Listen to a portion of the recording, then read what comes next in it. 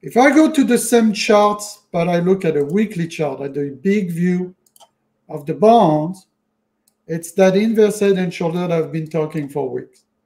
Meaning what? Meaning that, I'm going to take a pen and show you.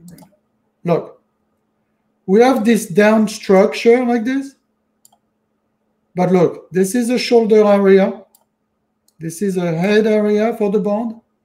And we might have, like I told you, 3 months, 90 days, up, down on that shoulder, which is the 108 area, roughly 108, right, to the 113.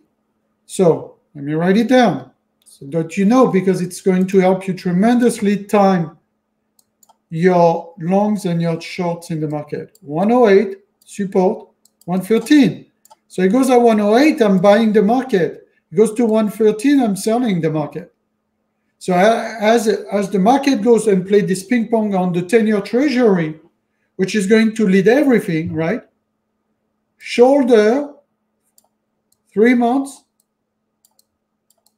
Head, shoulder, 3 months, right? So 3 months, February, March, April, or May. And we are playing this shoulder. And then if we crack back up, guess what? Then when they start lowering rate, then the bonds are going to fly, which means the market is going to fly as well. Because when bonds up, rates goes down. When rates goes down, that's good for the economy, and people have confidence with lower rates, right? But we have this range that you need to be careful, 113, 108. Next chart that is going to help you navigate the market, obviously, is going to be the VIX, the fear factor index. So you can see, right, that there's a lot of support going on around here, this 13 area, right? And there's a lot of resistance support going on at that 15.5.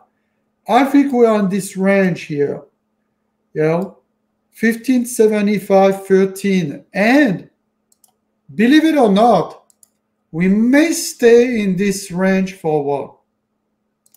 It might go for a couple of weeks. You know, we might peak at one point to 18. But I think this is going to be to the institutional zone area, like in between here, this 1297, 1575. And I think you are going to see this VIX range play again and again and again and again. And it's going to be super, super powerful, everybody. By the way, your likes and comments are appreciated so that other people, guys, can see the feed. You know, your likes, comments, if you think that those are helpful, because we do the cuts, put them on DTZ, on Day Trading Zones channel, but you wait a week, you wait whatever. This you get right now, all right?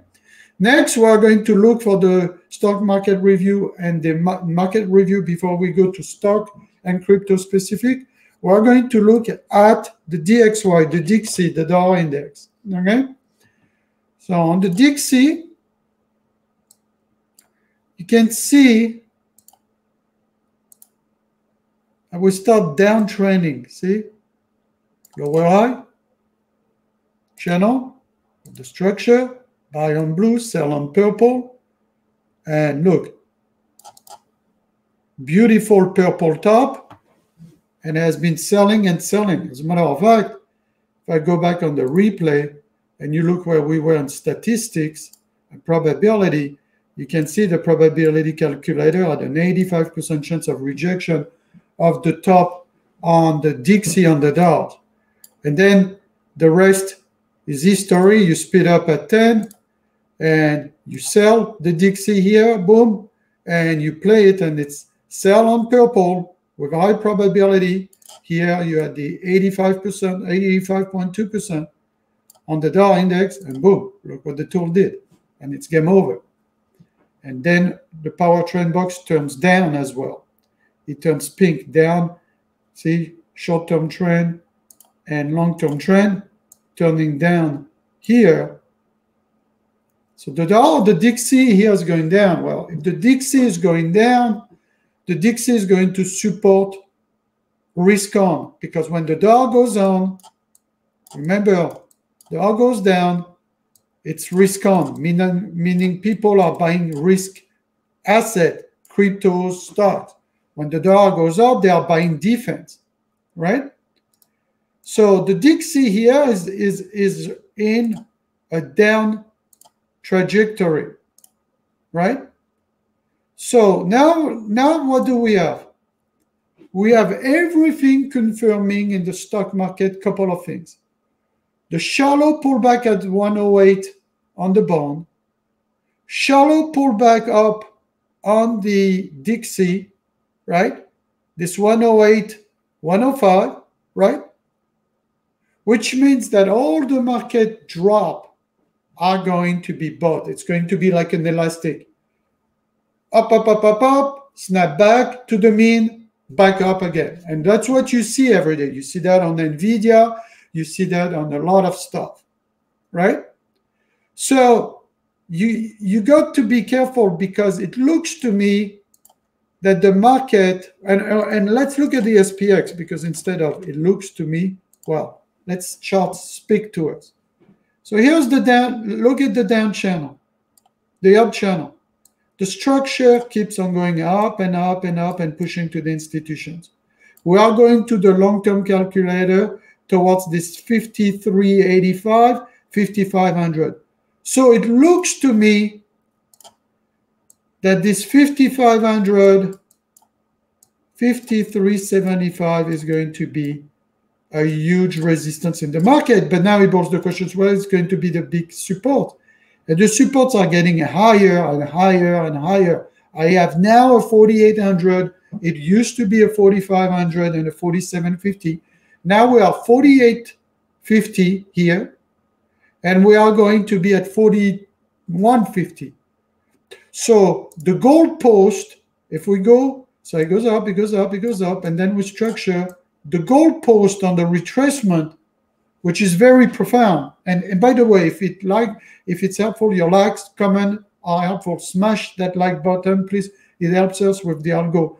So this lower high, lower low from this 5300, 5500 is going to be limited now to 4800 to 41. What's the institutional zone? 4150. So see, the retracement becomes more and more and more and more shallow. Also, I could argue this too. It could keep on going up, going up, going up, going up towards the 4500, right?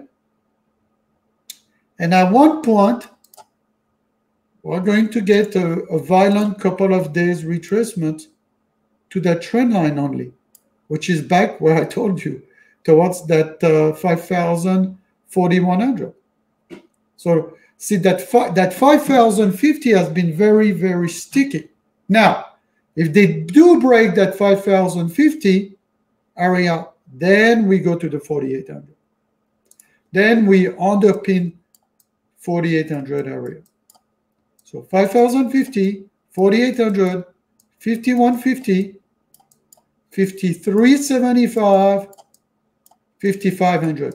And you can take that to the bank, because these numbers are going to be very, very, very strong for the rest of the year. You know, for the rest of the year, those numbers are going to be extremely strong, people, right? And so if this is helpful, your likes and comments are appreciated. We are going to go to stock specific. This was the stock market review, right? And we are going to go to stock market specific and showing you on the Magnificent 7 how we have some crap. Now, before we finish the market review, part of the market review I wanted to show you is this. Number one, we have Trump completely set. So we have him set for now to go against Biden. So we don't have drama anymore. This is set in the nomination. Now, in the economical calendar, Friday, you have the CPI and the consumer confidence on CPI on Thursday, consumer confidence, right? On Friday, 10 a.m. But the most important is going to be next week, the housing situation and the FOMC. We have a lot of stuff next week. You have the FOMC decisions, right, which they should not touch the rates, and you have the housing next week. So I think the market, what the market is going to do is going to ignore the bad number PPI and CPI like they did yesterday.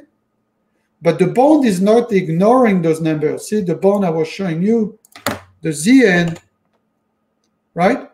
The ZN has been going down, right? It has been going on down. If you look at a 15-minute chart, it has been rejecting lower high, lower low on the CPI news. All right?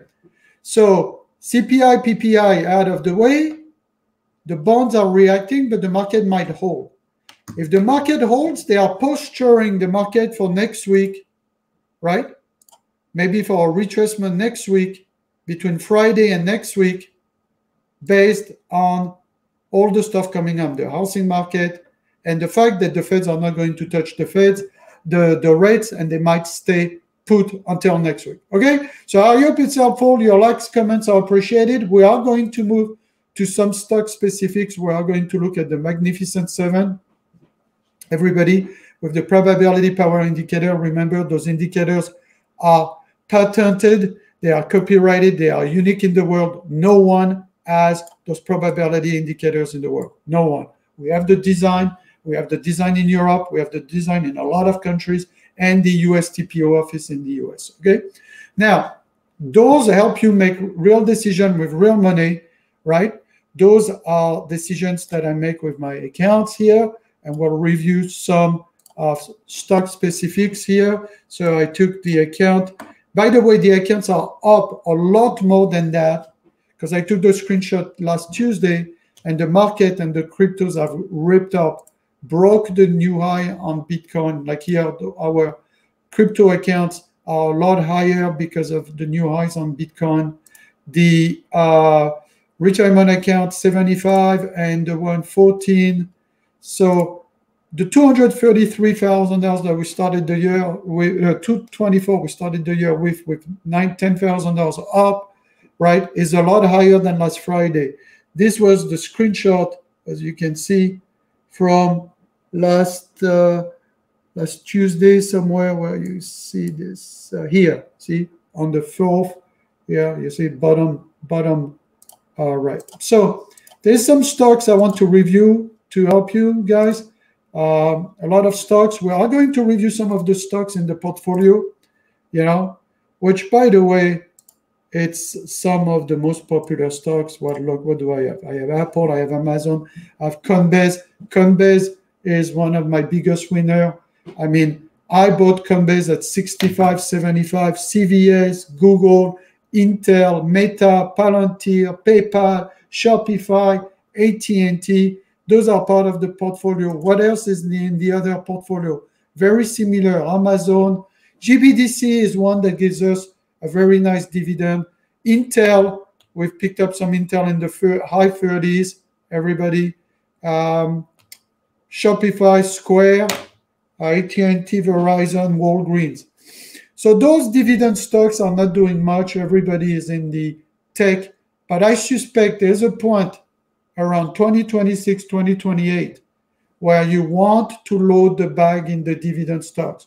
When this AI craze will be passed, when the tech stocks craze will be passed, you will be in a situation where dividend stocks are going to be probably the best. Because if you look right now at stocks like Walgreens, it's at a 30-year low. To AT&T, almost at a 30-year low. Verizon, almost at a 20-year low. Those stocks, guys, at one point, those stocks are going to do well in the next cycle, like the recession cycle on the next cycle in 4 years, 2028. All right? So let's look at the Magnificent. I feel that there's cracks in the Magnificent on the chart, but there was an article I was watching this morning where JP Morgan was saying that they felt that it was still kind of undervalued. What bubble, the Magnificent Seven are actually undervalued. Morgan Stanley says, I want to look at the probability power indicator and show you some of the cracks that I think there is right now in the Magnificent Seven. So if this is helpful, your likes, comments are super appreciated.